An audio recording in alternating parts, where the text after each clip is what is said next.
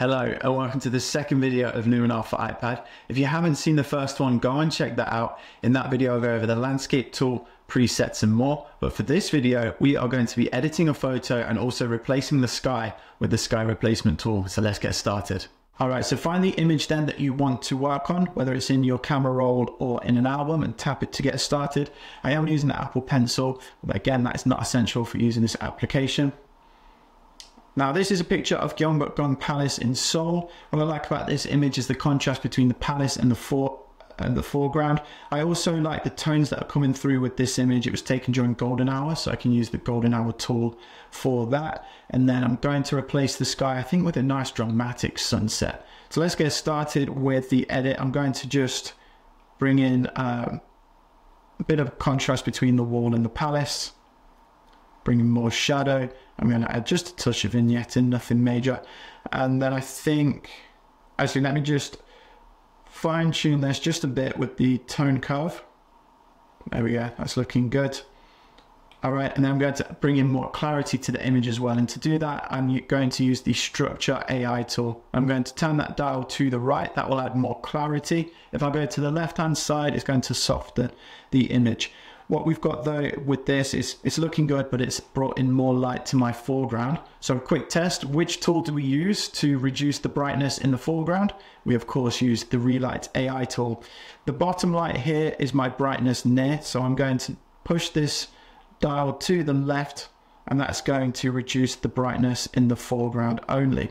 Now, if you're not happy with the depth or you want to edit the depth, then use the depth dial just down here in the right hand corner. Okay, I'm happy with how this is looking so far, but I just want to add a touch more color, so I'm going to bring in the golden hour tool there. That's looking good. I think that's finished. So I think now we're ready to add in the dramatic sunset. So the dial in the bottom left hand corner will take us to the sky replacement mode. So you can either turn the dial or tap. You're going to want to click on the clouds. So I'm going to look for a sunset. Right, let's go for that one. Let's add that in. So I was going to analyze my image and look exactly where it needs to replace the sky. And there we go. So that's looking very cool. If it's even replaced the sky in the background of the palace roof decorations just there, which is incredible. All right.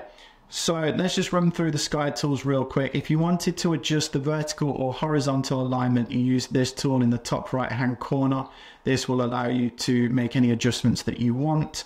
You've also then got different tools here. We've got the global tool, and we've got fixing details and closing gaps. But as you can see, the details in my image are looking very good already.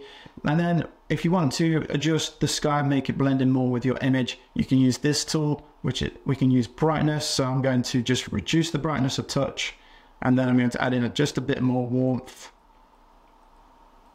like so. Yeah, that's looking good.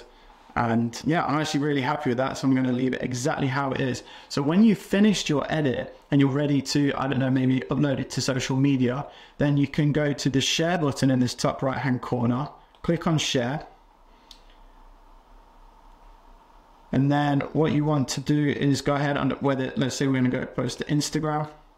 And then from here, you can actually post directly to a story, a post and a message. So this is what I mean. This app is perfect for when you're on the go, because you can just directly share all of your work whilst you're out in the field doing whatever you do. You can share it directly to your social media. If, of course, you're not ready to share to social media, you can then save it to your photos instead. All right, there we go. So it really is that simple to get your edits done on the go wherever you are, and to also get them uploaded to social media. If you've had a chance to use the sky replacement tool, then you can share your results with us using the hashtag Luminar for iPad. I'll be back again soon with some more Luminar app and Luminar Neo content. So I'll see you in the next one. Goodbye.